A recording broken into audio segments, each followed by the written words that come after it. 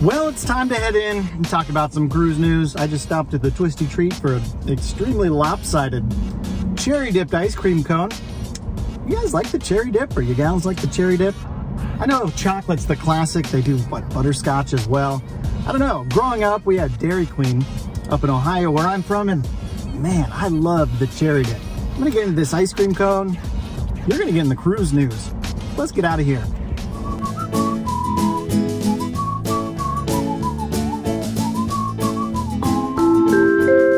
Hey, welcome to the Midships YouTube channel. I'm your Captain Corey, and thank you so much for stopping by the channel today. And what a day it is. As of right now, we're less than 40 subscribers away from a huge milestone, 10,000 subscribers.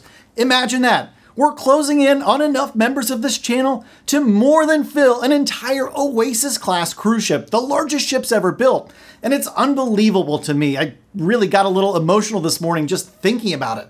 So if you haven't already, please do me a huge favor and become a subscriber to this channel today. Now let's get things started with our question of the day. And today's question, when you cruise, do you buy the drinks package on board?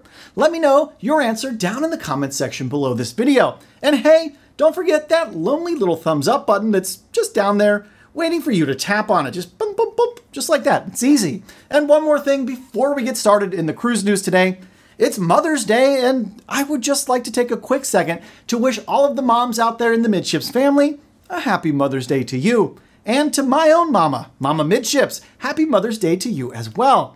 Now, today we're going to talk about Carnival being accused of mishandling a large COVID spread on board one of their ships. We'll also talk about Barnacles. And no, not Washington, D.C. politicians.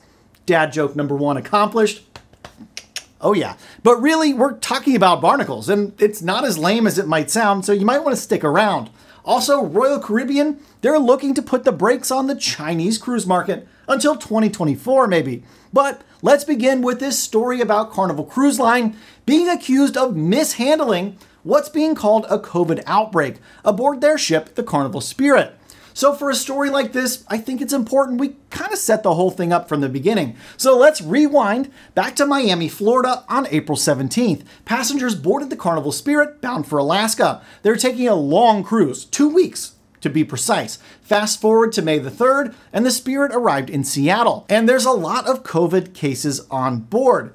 Enough, in fact, to trigger a CDC investigation of the Carnival Spirit to find out just what happened to cause so many cases to happen all at once on this ship. Now, for Carnival's part, they've put out a statement saying that their health and safety protocols exceed those set by the CDC.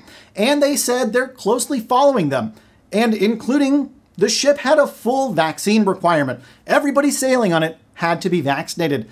They also pre-cruise tested all of their guests, and the crew on board the ship was fully vaccinated, and Carnival says they wore masks the whole time. Carnival went on to say their protocols were designed to be flexible as needed, and additional measures were implemented during this particular cruise because of all the COVID that happened on board. Now, as you know, there's two sides to every story. We just heard Carnival's. Now it's time to hear from some of the people who feel like Carnival did them a little bit dirty. Some passengers who were on board the Spirit, they alleged that the crew on the ship was just woefully mishandling the situation. A passenger by the name of Darren from Las Vegas told CNN, for instance, that he boarded the ship in Miami and was informed on April 26th there was a COVID outbreak on board. The passenger went on to test positive and said the cruise line promised they'd move him to an isolation cabin, but he ended up having to stay in his original cabin the whole time with his traveling roommate, who presumably didn't test positive at that point. The article doesn't make any mention of that. However, the passenger did allege that when he tried to reach out to the medical center on board the ship, they had closed early and gone home for the night. So apparently they went on to call guest services and try to get moved, but guest services told them they were just out of isolation cabins completely on board this cruise ship, and they'd have to stay in their own room, despite one of them being positive and one being negative. Other guests on board complained that it took a long time to get essential things delivered to their quarantine cabins, like food or drinks, for instance, with one passenger called Walter alleging that they ordered food at 1 p.m. only to not receive it until 7 p.m. Now, I've been reading lots of articles about this from all kinds of sources, trying to piece together where the story is actually true and where it might be a little bit embellished or sensationalized by news outlets to get clicks and views. We all know, Lord knows these news outlets, they just love to tick me off and just write some things that they don't need to be writing, especially about coronaviruses on cruise ships. I don't know how they can sensationalize stories like they do about coronavirus on cruise ships, but they seem to do so. Now, several of these stories that have been put out about this situation include quotes from people who were on board the ships complaining that once they got off the ship, the cruise line shuttled them to the airport for their flight home. And at that point, no one came around or called them to monitor their activities to see what they were doing once they got off the ship and were shuttled to the airport to make sure they weren't spreading COVID. And it's like, if you know you're positive, isn't it kind of your job too to make sure you're not spreading COVID? I don't know. I have a hard time with things like that. Like, don't these people remember that old social media posting from early in the pandemic that said, stay home if you sick, come over if you thick? Thick with 2 C's? You remember what I'm talking about. Now, perhaps one of the most important things to remember when we hear stories like this is everyone on board the ship was fully vaccinated, crew and guests alike. And we haven't heard any stories of people who had major problems with their coronavirus symptoms emerging out of this ship. All I was able to find is that some people felt marginally unwell, but it sounds like the majority of everybody that had cases were very mild or completely asymptomatic altogether, which is still really unfortunate because nobody wants to have their cruise ruined by COVID. You wait all this time since you booked it, you get excited, you probably ran out and bought some new clothes or outfits, all kinds of stuff, some new swag to take with you on your cruise. We'll talk about that in a minute, don't worry. And you get on the cruise and lo and behold, you end up stuck in your cabin quarantining. That's not fun, and I sympathize with the people who did catch COVID on this or any other cruise. I know in the past, before the pandemic, I've had days that I just didn't feel great on a cruise ship, and I stayed in my cabin because that's the responsible thing to do. If you're not feeling well in a social situation that is tight quarters, stay home. Just literally stay home. I'm not sure why we're still hearing these kind of stories, but again, if anything comes out from this news, from the Carnival Spirit outbreak, make sure you subscribe to this channel so you're amongst the first to know of any updates. And perhaps in poorly timed news from Carnival, they just updated their website on May 4th, Star Wars Day, to reflect new testing requirements for passengers boarding their ships who are not only fully vaccinated, but additionally they're up to date with their booster. Remember, I said up to date with their booster for this, because it only applies to those who are up to date. If you're in that particular category, Carnival's website now says, except when a destination requirement says otherwise, if you're fully up to date and boosted, your pre-embarkation testing is now extended to a 3-day window instead of the traditional 2-day.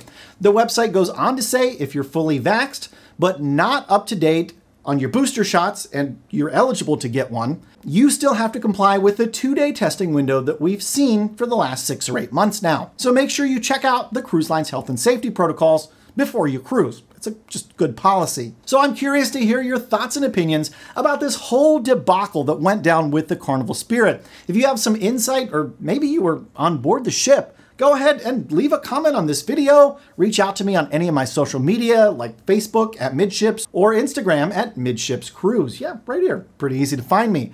Now, before we get into our next story, I need to remind you that it tends to cost me a lot of money to take cruises and bring you content from them, posting on social media, bring it here to YouTube. And one fantastic way you can help keep me cruising, and it won't cost you an extra dime, is by purchasing your cruise essentials from my Amazon affiliate store.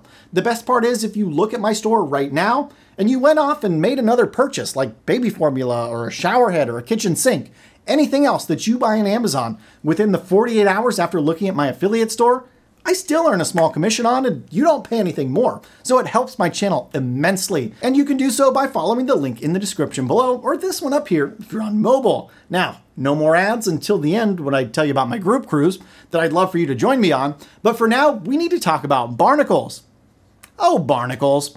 So this story involves Celebrity Cruise Line and their ship, the Eclipse. They're canceling a cruise because of barnacles, of all things. Have you ever heard of something like this happen? Let me tell you this story.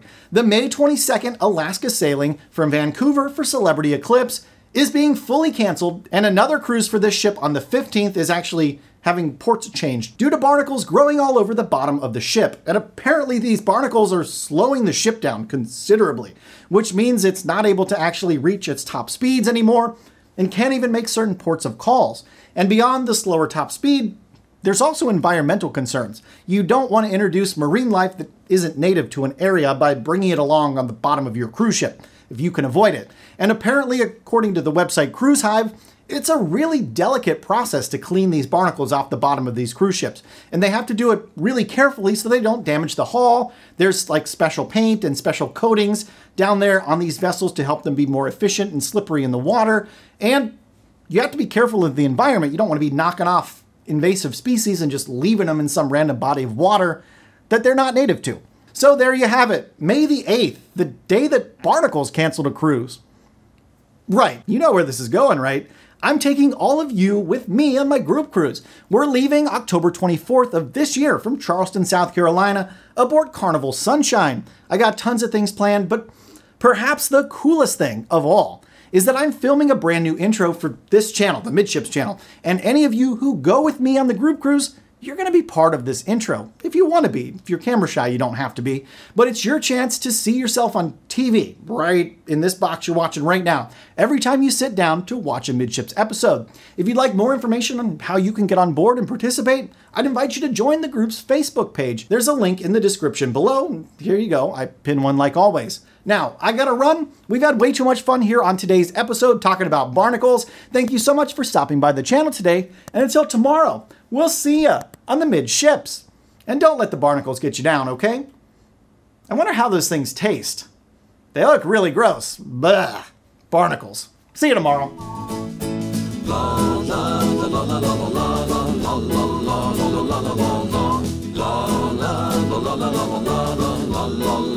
La